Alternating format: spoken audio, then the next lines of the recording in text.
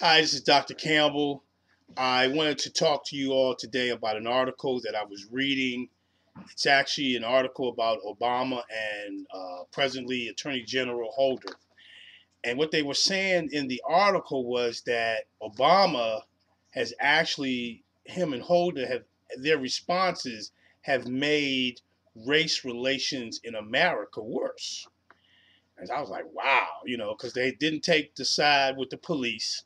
And the police have responded to Mayor de Blasio by turning their back on him at a recent funeral. So it's really jumping off the hook.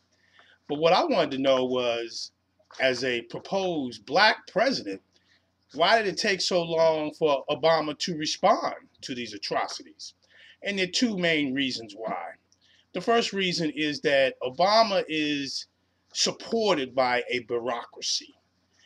And because he's not an elected official, he's really not part of the bureaucracy, but he is.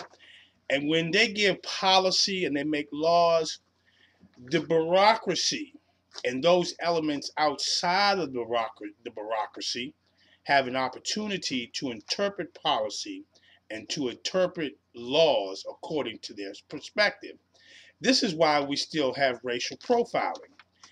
Even in 2003, when George Bush made it illegal for over 70 or about 70 federal agencies to racially profile, they knew that the executive order did not have much teeth. And that's because people interpret and they implement policy and laws according to their perspective. Now, the second reason why it took them so long is because of the Accelerate phenomenon. And the Accelerate phenomenon states that any action against a white female is met with an opposite, excessive reaction towards the black male.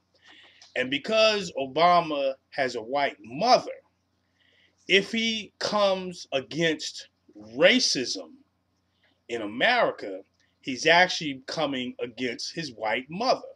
And so, according to the Accelerate phenomenon, he actually had to wait for a while, and there had to be a lot of pressure put on him to do something about it. Otherwise, I believe he would have just let it go. Now, you can read about this entire article on my blog at www.positiveracialrelationships.com, or you can call me on my direct line, 856 566 3267. Thank you very much and have a great day.